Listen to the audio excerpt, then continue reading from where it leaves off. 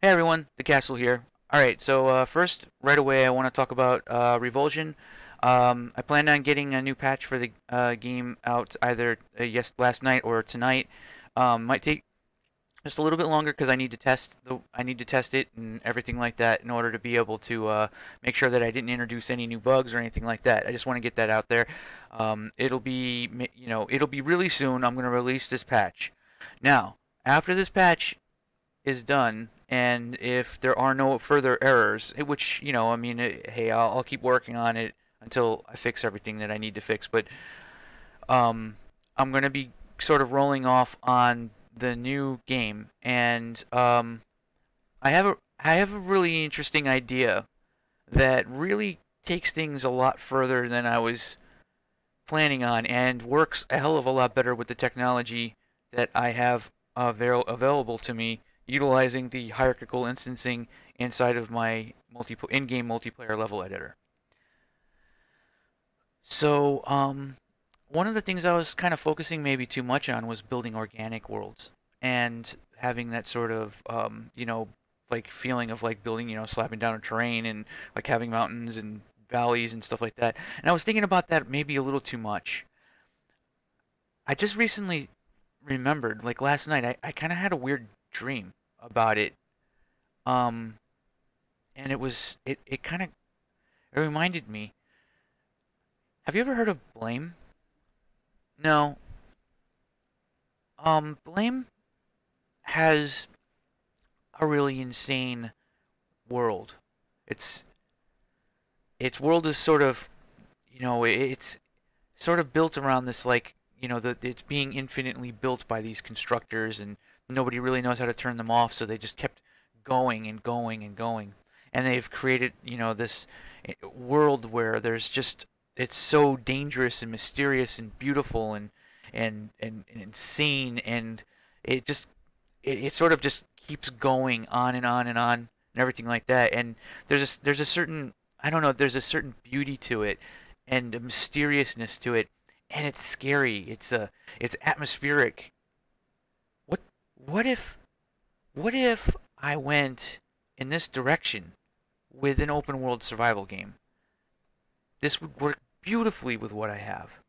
This would work absolutely beautifully with what I have already set up. Building something crazy like this and just kind of going with it. Like, look at this right here. Like, this is a game that already kind of. So I actually have a reference already as we speak of what would look like in 3D, and sort of translate it, and it's beautiful. It's beautiful. Of course, I'm going with textures. I'm going to keep going with what the general art style that I already had planned. But um, can you imagine trying to stay alive in a world of like this, like finding food, and maybe there's a fabricator that can generate the things that you need, but you don't. You have to find resources, sort of scattered all over, and there are creatures that you can fight. There's the scourge, there's sentient a rogue sentient AI, or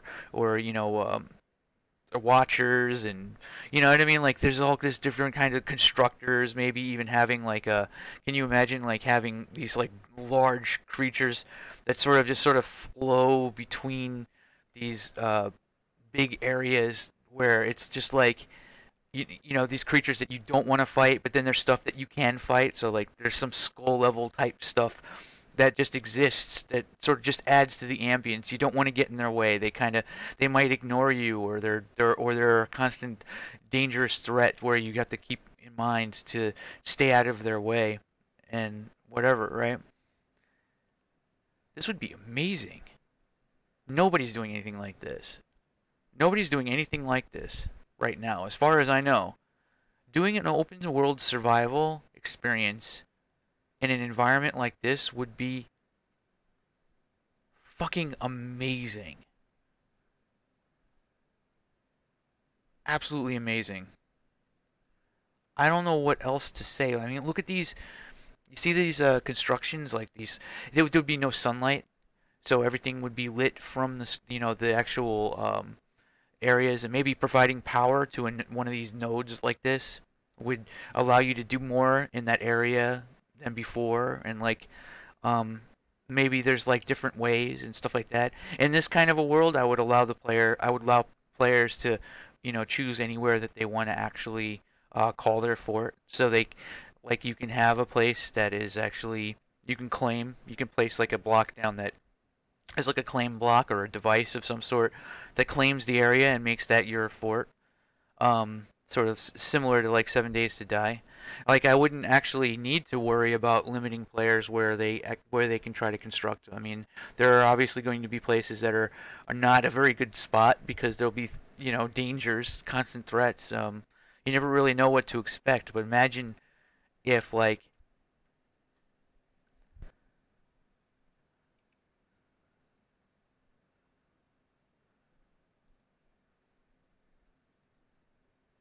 imagine if you're in some place like this and you're just trying to survive.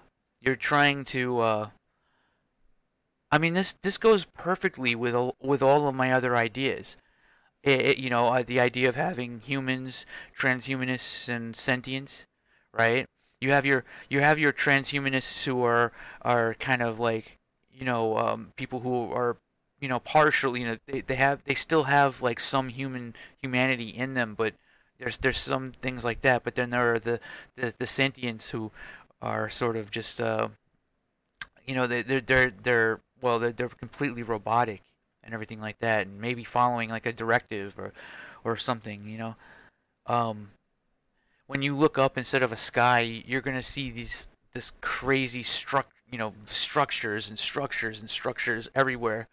And like when you go back down and you see all this kind of like gothic, like arch ceilings and sections that are sort of smashed into each other. Or maybe there's a little bit of destruction. Maybe there's look at this. Like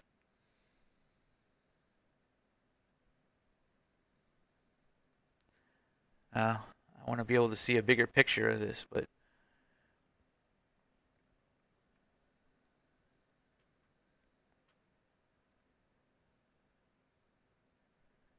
you just see this sprawling, crazy place, and the biggest challenge I think with an environment like this is to make sure that the player simply just doesn't get lost.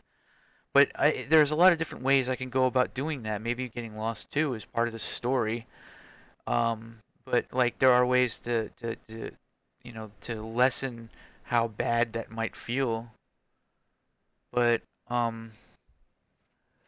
this is a game that already exists. It's free on Steam right now, and it already is built very much with this sort of environment in mind. But like I would love to sort of capture this sort of feeling. Got it even in VR. Like to imagine and having this sort of thing in VR as well.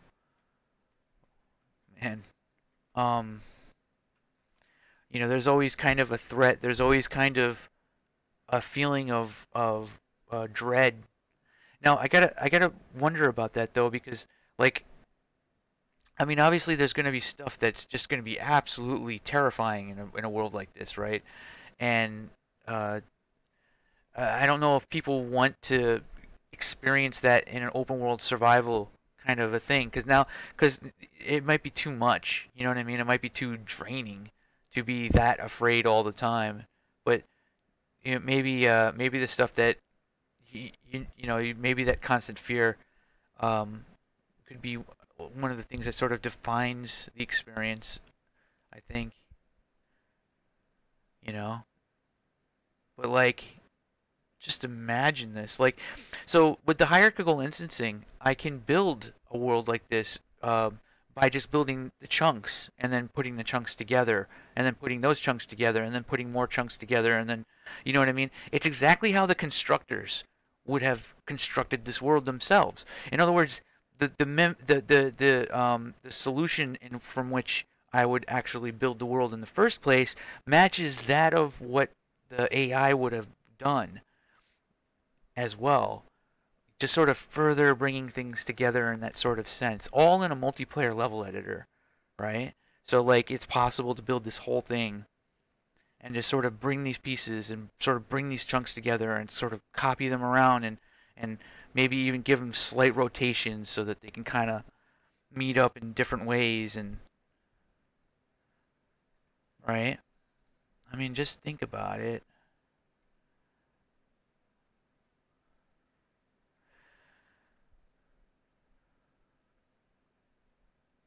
Man, look at how. Can you imagine being in a situation like this? Let me move my head. There's you're maybe you're a human or you're a transhumanist. You lost your arm. You're fighting, and there's just too many enemies, and now you're kind of hiding as you know the enemy is searching for you in an area where you had to run for cover or something like that. Yeah,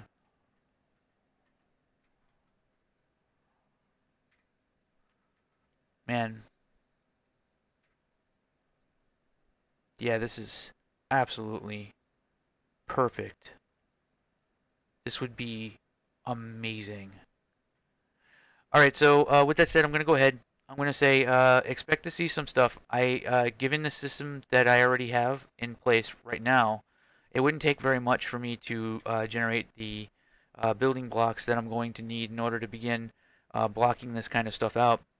And I can make heavy use of the hierarchical instancing to really get things in place right away and make it so that it's very easy for me to make these big sprawling worlds without having to overwhelm myself with the requirements. Like you only make like 2 or 3 bridges, and then I can just open up the bridge prefab and work with the bridge prefab to make it look good, and then automatically all of the bridge prefabs that I need to look good will automatically look good, in the actual game. Um, this means that there's probably going to be a lot of level design stuff coming up very soon. I'll probably be streaming again and doing a lot of that. Now, with that said, I'm not really sure if I'm going to be talking about this. If you're only watching my videos on the Revulsion Steam page, you might want to subscribe to me on YouTube. Otherwise, because this is not related to Revulsion anymore. This is going in a new direction.